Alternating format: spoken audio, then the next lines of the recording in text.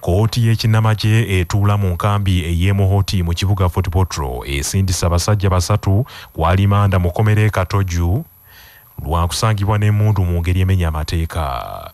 Abasindikiddwa ku alimanda kuliko Basala Peter ne Mugisha Gideoni abadde n'emmundu wamu ne Alan Kanyesije ng'ono asangiddwa n'ensawo nga ayina n'ebyambalo by'Ekinnamagye. Kooti eno ebadde ekubirizibwa ssentebe waayo Kano Rogers Okurul ng'ono abadde n'abasirikale abalala 7 abagituulako. Alan Kanyesije okukwatibwa waliwo omukyala yamuwola ensimbi obukadde 2 kyokka bwe yagaana okusasula n'amuwawaabira mu nkambi y'Ekinnamagye mu nkambi y'amagye mu kunoonyereza ne kizuulwa nti Kanyesije oyo tabangako munnamagye. Kooti era ekaliza omujaasi wa UPDF ali ku ddaala erya Lance Corporal Tumwesigye Enoko agende yeebakeyo mu kkomera ebbanga lya myezi 18 mu kkomera ly'e Katoju oluvannyuma lw'okugenda mu luwummula nga taweereddwa lukusa. Waliwo n'omujaasi Ayokunu Michael ono ye yafulumya amasasi nga tafunye biragiro. Omwogezi w'ekibinja eky'amagye eky'omu nsozi Meja Bilal Yusuf Katamba alabudde abantu abakozesa ebyambalo by'Ekinnamagye n'emmundu nga si baserikale nti yabalula esiridde. Era wano bwenkubira omulanga abavubuka bonna abalina engoye ezeekuusa ku ngoye z'amagye oba engoye z'amagye nga oba taata w'omusirikale oba mukwano gw'omusirikale n'omuggyako engoye n'otandika okuzaama n'ozikozesa oba n'otandika n'okuzikozesa obi okuzibbiramu abantu oba okuzitiisatiisaamu abantu nga weeyita afande bakikole bakiveeko bunnambiro kuba ogwo musango munene ogusi. Ebyenjigiriza bakubye ebituli mu ngeri y'ekitongole ekivunaanyizibwa ku kuwola abayizi ensimbi ez'okusoma mu matendekero aga waggulu ekiyitibwa High Education Students Financing Board gye kiddukanyamu emirimu gyakyo bagambye nti zinambula okufuna akatono era ejjudde ekyekubiira.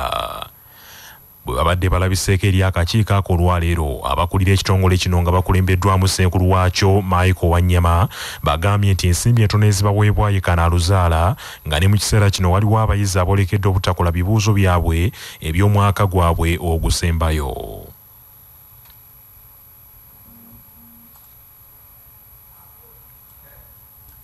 The roll list performance is likely to create arrears in terms of fees payment for students on the loan scheme. Already the board has accumulated arrears of 15.37 billion from the previous year, 2020-2021, arising from a shortfall in release performance. So, Chair, I want to appeal that we are not performing well. Actually, many universities are threatened to block learners from sitting exams. And the moment they block them, that means where a learner should have done a course for 3 years, we shall require funds for 4 years. Because they would assume they have taught him, though he didn't sit exam. So they will be demanding for that year. Wabula kino tekimatizza babaka abatulako akakiiko kano nga bagamba nti ensonga eno nnafu nnyo era tebagaana kukola mirimu ng'abaka okuli omubaka omukyalo wa disitulikiti y'Enebbi Akibu Agnes n'omubaka wa Butemba Bingi Nyanzi basabye abakulu bano okusala amagezi abayizi abo bamaleko emisomo gyabwe nga tebannawa abayizi balala mukisa gwa kweyunga ku nteekateeka eyo. If at all we are humane enough, why can't we sit and distribute? That each district at least gets 2 or 3 so that everybody feels he or she is comfortable and therefore we are sharing really the national cake. If we cannot share the national cake, at least let us have the kabalagala. I think a special consideration for continuing students, just in case there is good evidence that this student cannot really proceed, can be a very good alternative. Ye Minisita omubeezi w'ebyenjigiriza n'ebyemizannyo Peter Ogwanga asuubiza nti minisitule egenda kutunula mu nsonga zino wabula ku ky'obwenkanya mu nteekateeka eno agambye nti bawa buli muyizi omwagaanya okusaba ensimbi ezo n'olwekyo temuli kyekubiira. Some districts you only have 3 people who apply. Some don't even apply. The other districts where there are more students who apply. So there's no way you can begin at giving more numbers to those which have not even applied. What criteria are you going to use? So we must be sincere that students are taken based on the number of applicants which have come. So those which have not applied, they can't get. Those who have applied, they will get. Those who have applied where there are more numbers. Definitely, in terms of consideration, they might take more. But now if you have a district like maybe mine, where there were only 3 were applied. How many were given? 2. What do you do? Ebyonga bikyali bityo abaka abatula akakiiko ka Parliament akakola ku nsonga z'obwa President aka Presidential Affairs balagidde Minister wa Science n'obuyiiya era ne Technology Monica Musenero okuleeta olukalala lw'abantu abenyigira mu kukyusakyusa ebyali biteekeddwa okubeera mu projekiti ey'okubangula abayizi abavumbuzi ba tekinologiya nga projekiti eno yali yakuteekebwa mu disitulikiti erya Ntonde. Okusinziira ku biwandiiko by'obalaza akakiiko ako waliwo abakungu mu gavumenti ya Uganda abawandiikira abakontrakita abaali ku mulimu guno abamanyiddwa nga ba Haviki nga babalagira okukyusakyusa mu projekiti eno era nga n'ebimu ebyali bitegekeddwa okuteekebwa mu projekiti eno byagibwamu dda awataali kufuna lukusa lwonna okuva eri bekikwatako. Ssentebe w'akakiiko ako era nga ye mubaka wa disitulikiti ye Ajumani Jessica Babiku agambye nti ensimbi Paalamenti Paalamenti y'ekkumi yayisa looni oba ebbanja lya nsimbi obukadde 9 obwa Amerika okukola ku projekiti eyo naye ekyennyamiza ati ne gye buli eno mpawo omulimu gwonna gwali gukoleddwa. According to what the government initially wanted and what Parliament approved, it's supposed to be a specialized skilling training project and upskilling project, not just the usual vocational training. But however, in between, in some documents, there is a shift from that to a vocational training. And yet vocational trainings are housed in Ministry of Education, not under Science, Technology and Innovations. So we believe there has been some changes. Abaka abatula akakiiko kano okuli omubaka wa Tochi County Okooti Peter bategeezezza nti basanze amafuunya mangi mu nteekateeka eyo. Mukwanukula Minisita Musenero ategeezezza nti ensonga eno naye yamusobera dda tamanyi bakozi ba minisitule eno gye bajja lukusa olwo okukyusakyusa mu byasalibwawo edda. We have got a loan, so we are in debt. We gave them 90 billion before we started the project. 90 billion, for, in my view, that money would have already set up this unit for us without us borrowing. But we gave them 90 billion before. We must at least get this specialized training unit in the equipment. Where the contractors should take responsibility. They were saying we have already constructed. N'abagereka Sylvia Najinda asabye abasaakaate bonna abeetabye mu kisaakaate ekya Gatonnya 2023 beeyambisa omukisa guno gwe bafunye okubaako ebintu eby'enjawulo bibayiga kigenda okukomekerezebwa nga bafunye obukugu obubagasa. Bw'abadde omugunjuzi ow'enjawulo eri abasaakaate abeetabye mu kisaakaate ekya Gatonnya 2023 ekikyabumbujjira ku ssomero lya Muzza High School e Kabembe Mukono mu ssaza Kyaggwe, N'abagereka awadde abasaakaate amagezi okuteeka omwoyo ku bibayigirizibwa kubanga byakubayamba nnyo mu kukyusa obulamu bwabwe. Ebintu bye basobola okwekolera nga okulunda enkoko babayigiriza muzirunda mutya, obumyu, okulima, tutuuseeko ne mu lusuku. Mu kulima okwo waliwo ebintu eby'enjawulo, ebibala, enva, mbadde ngenda gati enva eŋŋanda naye era ndoza eŋŋanda naye era kwegamba enva zaffe nga bwe muzimanyi, vegetables. Kikulu nnyo okulaba nti abaana basobola okuyiga ebintu bino bwe baba nga balika basobola okufuna nawo kye beekolera, basobola okutandikawo bugadenzi bwabwe oba bwa bisolo oba bwa bibala oba bwa nva. Abaana abamu betwogedde nabo era batutegeezezza nti ebintu ebimu baali tebabimanyi naye kati babiyize, abamu baali bamanyiiko naye ati kati bayigidde ddala. Omutandisi w'essomero lya Muzza High School Kabembe Mukono Omukungu Wilson Mukibi Muzza Nganda agambye nti mu nnaku zino 6 ekisaakaate tekyakatambula abaana bayize ebintu bingi eby'omugaso era asuubira nti wekinagwerako nga bakyuse nnyo. N'ennyonta y'amaanyi nnyo nga twesonga maamu tulabako yakedde n'atuukira mu budde nti kye twali tusabirira tukituuseeko. Ndabye ebintu eby'enjawulo abaana bye babadde bakola nga tebabikola naka. Nolaba omwana ng'amanyi okuwaata, nolaba omwana amanyi okulunda obumyu. Ndabye ebintu eby'enjawulo ng'abaana bamanyi emiziro gyabwe, abaana bamanyi okukamula juyisi. Nnyongera okwebaza Ssaabasajja Kabaka olw'okubeera nga yannengera n'embeera omu ku baweereza be.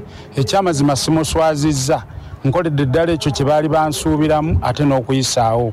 Era nnyongera omukakasa nti nja kuweereza. Abasaakaate bagunjuddwa mu bintu omuli okutunga, okuluka ebiruka ebiwerako, okulima n'okulunda, olulimi Oluganda, obuwangwa n'ennono, okufumba, okukola sabbuuni ow'amazzi n'emizannyo egyaffe ennansangwa. Abamu ku basaakaate betwogeddeko nabo bategeezezza nti okuva ekisaakaate kino lwe kyatandika bayize ebintu bingi era tebejjusa. Erinnya lyange nze ekyo kiba Mirembe Janet Betty nga mu kisaakaate njigiddemu okukola liquid soap gyonna gwe tukola uno era liquid soap yonna yonna gwe tubadde tukozesa mu kisaakaate fe abasaakaate ffe tubadde tumukola ne process yonna tugiyize basenga bagituyigiriza. Erinnya nze Nakabugo Amina ndi mu ssaza ly'Essese n'emyaka 17 twajja mu kisaakaate senga sempala natuyigiriza okukola liquid soap yono gwe twayiga era bulijjo gwe tukozesa mu kisaakaate. Erinnya nze Asime Daniel nga mu ssaza ly'Essese ebintu byenjize mu kisaakaate njize okuwaata okutta ebisolo ng'ente n'okukola liquid soap. Mbeera ye Munnabagereka aguddewo ekisulo ky'abaana abawala ekimubbuddwamu nga kituumiddwa Najinda Girls Dormitory n'asimba n'omuti ng'akabonero okukuuma obutonde bw'ensi. Ekisaakaate ekya Gatonnya 2023 kyakukomekerezebwa ng'ennaku z'omwezi 26 omwezi guno. Era oguyinza okuleetera obuzibu omuntu. Manya obuvuna obuddo obw'eddembe lyo. Tonyigirizibwa. Ddembe lyo ery'obwebange. Ddembe lyakutuusibwako. Sahara Muchuzi Mixi akanzaali akazitoye envaazo ne zifuna obuwoomi obusukkulumu. Saako Sahara Tangawizi Tea amajani agawa chai weddekende naye n'afuna obuwoomi obutagambika. Byakakasibwa UNBS nga biri mu maduuka gonna. Ekibiina ky'ebyobufuzi kya ddembe okukangavvula memba waakyo Kavuna Jolonga ekibiina mwava nga munnamateeka Majira ne Kazibwe bwannyonnyola. Obukulembeze bw'ekibiina ekyo bulina eddembe mu mateeka okwekubira enduulu mu kkooti nga buyita mu nkola ey'okuwaaba okusaba kkooti okukangavvula omuntu oyo aba ajolonze aba anyoomye aba amenye ekyo ekisaliddwawo olukiiko olwo olw'okuntikko. Kyaddaaki abagoba ba boodabooda mu kitundu eky'omu Lubigi e Busega mu Kampala bazudde omulambo gwa munnaabwe yatomeddwa mmotoka ku nkya ya leero n'agwa mu mwala gw'omu Lubigi. Wa boodabooda onanyuluddwa mu mwala guno oluvannyuma lwa poliisi okumala olunaku lulamba nga bagunoonya naye nga tegulabikako. Oluvannyuma lwa poliisi okulemererwa akawungeezi ka leero aba boodabooda babbidde mu mwala ne batandika okunoonya munnaabwe era wayisa akaseera katono nnyo ne bagwa ku mulambo ogwo ne bagutwalira poliisi ey'e Busega. Abatuuze beeraliikiridde era ne bakukulumira poliisi nga bagamba nti teyakoze kimala mu kunoonya omuntu waabwe osanga yandizuuliddwa nga mulamu. Omusajja eyaguddemu yabadde avuga boodabooda emotoka n'eva eri n'emutomera n'asammuka n'agwa mu gwa guno. Yaguddemu ssaawa 5 n'ezibadde ziwera ssaawa 12 n'ekitundu ne bamuggyamu abaana ab'okukyala batalina agamba nti baba basirikale ne bamuggyamu ssaawa 12 n'ekitundu. Nze ffe twamuggyeyo omusajja agudde mazzi bankubita essimu kuva nansana mukwano gwange nange negamba wayi leka ninyeyo ka boda ngende tuyambe muntu agudde mazzi boda nange nvuga boda naye avuga boda twafanga byomanyi munaaba muno. Wabula omwogezi wa poliisi mu Kampala n'emiriraano Patrick Onyango bw'abuuziddwa ku nsonga eno agambye nti agenda kuginoonyerezaako. Ab'obuyinza mu disitulikiti y'Epakwach batandise omuyiggo ku basibe abalabiriza abakuumi b'ekkomera ne batoloka bwe babadde batwaliddwa mu kkooti. Abasibe abatolose bali bana okuli David Otoyot wamu ng'ono ye avunaanibwa musango gwa bubbi, Simon Peter Atipo avunaanibwa gwa Kabasanya Mwana wamu ne Guma Benson Mambo ne Vincent Wathum nga bombiriri babbi ba mmotoka. Bano baatolose olunaku lw'eggulo bwe babadde balinnya loole y'ekitongole eky'amakomera okutwalibwa mu kkooti wabula ne balabiriza abakuumi b'ekkomera nga tebabiriiko. Mu mbeera eno mu kugezaako okukwata abasibe abo poliisi n'ekitongole eky'amakomera baakubye amasasi mu bbanga okubayimiriza kyokka ne beerema oluvannyuma omu ku basibe abo Vincent Wathum n'addamu n'akwatibwa. Omwogezi wa poliisi mu West Nile Josephine Angusha agambye nti omuyiggo ogw'abasibe abasatu gukyagendera ddala mu maaso era nga bano baakuvunaanibwa buto emisango singa banaakwatibwa. The report of escape from lawful custody was made at police by Principal Officer 2 Okidi Patrick, male adult prisons officer attached to Uganda Government Prison Farm, Ragem in Pakwach District. Police acted by registering a case of escape from lawful custody. Effort to trace for the suspects is on.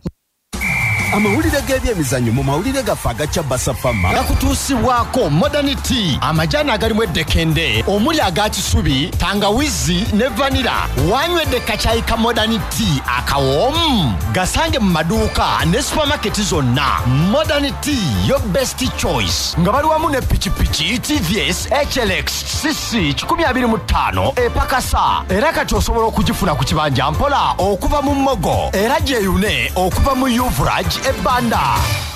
Tiimu y'eggwanga ey'omupiira ogw'ebigere eya Uganda Cranes etuuse mu kibuga Anapa ekya Algeria gyegenza okwetaba mu mpaka za Africa Cup of Nations eza Africa Nations Championships CHAN ezigenda okutandika ng'ennaku z'omwezi 13 omwezi guno okutuuka nga nnyo omwezi ogujja ogwokubiri.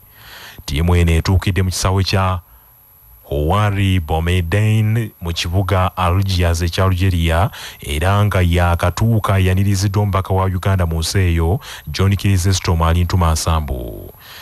Uganda Cranes amakanda egakubyemu Hotel Ben Mustafa era tiimu eno okugenda mu Algeria evudde mu Tunisia gyebadde yakuba enkambi okwongera okutendekebwa okweteekerateekera empaka za CHAN. Uganda e Tunisia yazanyidde emipiira egy'omukwano esatu okuli omupiira gwe yazanye ne Cameroon wamu ne gwe yazanye ne Sudan ne Mali wabula gyonna yagudde maliri. Uganda Cranes mu mpaka za CHAN eri mu kibinja bba era ng'erimu ne Democratic Republic of Congo, Ivory Coast ne Senegal era egenda kuzanya omupiira gwayo ogusooka ng'ettunka ne Democratic Republic of Congo nga 14 omwezi guno. Ebyo nga bikyali bityo empaka za Carabao Cup ebungereza ziddamu okuzanyibwa ekiro kino ku ssaawa 5 n'emipiira ebiri egy'omutendera gwa quarter final nga Southampton egenda kutunka ne Manchester City ate Nottingham Forest egenda kuzanya ne Wolves. Tiimu eziyitawo wano zigenda kwesoga semi-final okwegatta ku Manchester United ne Newcastle ezayisewo olunaku lw'eggulo. nga tugenda mu gebweru sooka ojjukire bino nga bikutuusibwako era mu Uganda Limited abakugu mu kutukolera eddagala lyonna lye tweyambisa mu bulunzi bwaffe ate balina n'abakugu abeebuuzibwako ne batuwa amagezi ge tweyambisa mu bulunzi ku bwereere wonna woogeetaagidde saako n'ebyuma ebyeyambisibwa mu bulunzi bwaffe bwonna. Olwalira ennaku z'omwezi 11 omwezi ogw'olubereberye ogwa Gatonnya omwaka 2023 lwali bwe luti mu mwaka 2022 gy'emyaka 3 egyakayita ekayunga waagwayo amawulire ageesisiwaza ensi yonna omusajja Imaamu bwe yakizuula nti omukazi gwe yali yakawoowa musajja munne. Imaamu Muhammad Mutumba ow'Ekyampisi ye yagwa ku kyokya bwe yakola nikanga agatibwa mu bufumbo ne mwana muwala Swabula Nabukeera ne batandika amakanga Imaamu akyakuumya obwesigwa ng'eddiini bw'egamba. Wabula ng'ennaku z'omubbi bwe zibaana lwali olwo nga baliraanwa ba Imaamu oyo baggulawo omusango ku poliisi nga balumiriza Swabula Nabukeera mukyala wa Imaamu nti asusse okuwalampa ebisenge by'ennyumba n'abba ebintu byabwe. Poliisi nayo yasindika omuserikale waayo omukyala munne yabamukwata ng'etteeka bwe ligamba wabula omuserikale yagwawo ekigo bwe yakizuula nti Nabukeera musajja awedde emirimu olwo Imaamu kwe kwatula nti Nabukeera oyo okuva lwe yamuwasa atamukkiriza kumukwatako.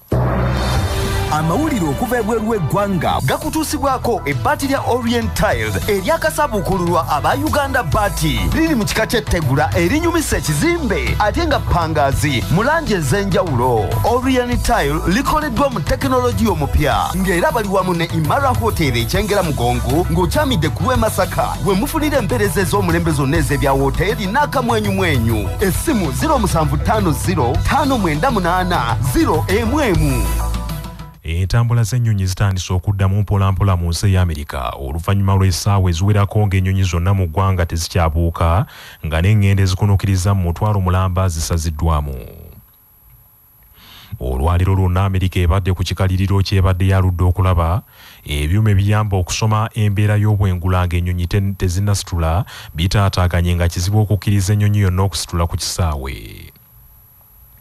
Ebyuma bino ebiyitibwa Notice to Air Mission System bye biyamba abali ku kisaawe okumanya embeera y'ennyonyi egenda okusitula, embeera gy'eneesanga mu bwengula n'obudde bw'egenda okumala ku lugendo olwo. Obunkenke obubaddewo buwaliriza n'omukulembeze wa Amerika Joe Biden okwogerako eri bannamawulire n'agumya eggwanga nti tewali bagezigezi bayingiridde ebyuma byabwe wabula n'alagira ekitongole kya Amerika ekifuga embuuka z'ennyonyi kinoonyereze mu bwangu kimubuulire obuzibu bwe bwavudde. Agavudde mu kunoonyereza wano ku Kyabasa Pharma gakutusibwako Amasharu Uganda Limited abakuletera eddagala Glyphoma erita olumbugu Demish obuuka bw'emmwanyi Metako ku kiwotoka essimu 0777 nga balina Esara Afro Chicks abaluza obukoko obw'olulyo n'okubugema era bakola n'emmere y'enkoko n'okukuwa amagezi mu by'obulunzi. Esara Afro Chicks. Mu mawulire ag'empuna omusajja mulangambi awasizza ddole eyawundiddwa mu kifaananyi kya mukyala we eyafa COVID-19 waakiri amulabira engooko. Musajja mukulu Tapas Sandiria abeera mu kibuga Bengalo ekya Buyindi omwaka 2021 gwerabira mukyala we gwe yali awangadde naye mu bufumbo emyaka 39 yakwatibwa COVID-19 n'atwalibwa okujjanjabwa mu kasengo omusajja gy'atakkirizibwa kutuuka era ne mu kufa yalaba vuli bamuleetera nga bamaze okumwokya. Ekikanga bwekyo kyakosa nnyo Tapas ku bwongo era okwenaazaako ennaku yanoonyeza omubumbi n'amukolera kiddole ekyefaanaanyiriza omukyala kye yatuuzizza mu ddiiro n'akyambaza n'engoye mukyala we ze yayambalanga era ze yaleka nga buli lwakomawo okuva ku mulimu akikubako eriiso era nga ne bw'aba agenda okwebaka akigalamiza mu kifo omugenzi we yasulanga. Bannaffe amawulire ag'essaawa eno kangamalirize mu bufunze. Ababaka ba Paalamenti abatula akakiiko ak'ebyenjigiriza bakubye ebituli mu kitongole ku ngeri ekitongole ekivunaanyizibwa kuwola abayizi ensimbi ez'okusoma ez'omu matendekero agawaggulu ekiyitibwa Higher Education Students Financing Board gyekiddukanyamu emirimu gyakyo bagambye nti sinambula okufuna akamu era ejjudde amavuunya. Naabagereka Suluvia Najinda asabye abasaakaate bonna abeetabye mu kisaakaate kya Gatonnya 2023 beeyambisa omukisa guno gwe bafunye okubaako ebintu eby'enjawulo bye bayiga kigenda okukomekerezebwa nga bafunye obukugu obubagasa. Kooti y'ekinnamagye etuula mu nkambi y'e Mohoti mu kibuga Fort Portal esindise abajaasi 3 ku alimanda mu kkomera ery'e Katoju lwakusangibwa n'emmundu mu ngeri emenya amateeka n'okusangibwa n'ebyambalo by'amagye ng'ate omusi munnamagye. Entambula z'ennyonyi zitandise okuddamu mpolampola mu nsi y'Amerika oluvannyuma lw'essaawa eziwerako ng'ennyonyi zonna mu ggwanga eryo tezikyabuuka nga n'eŋŋenda ezikunukiriza mu mutwalo omulamba zisaziddwamu. Bannaffe amawulire ag'essaawa eno bwe gatyo bwe gagenze. Sigala naffe ku CBS FM ey'obujjajja. Nze Joshua Musaasizi Nsubuga agundegunde omuteregga.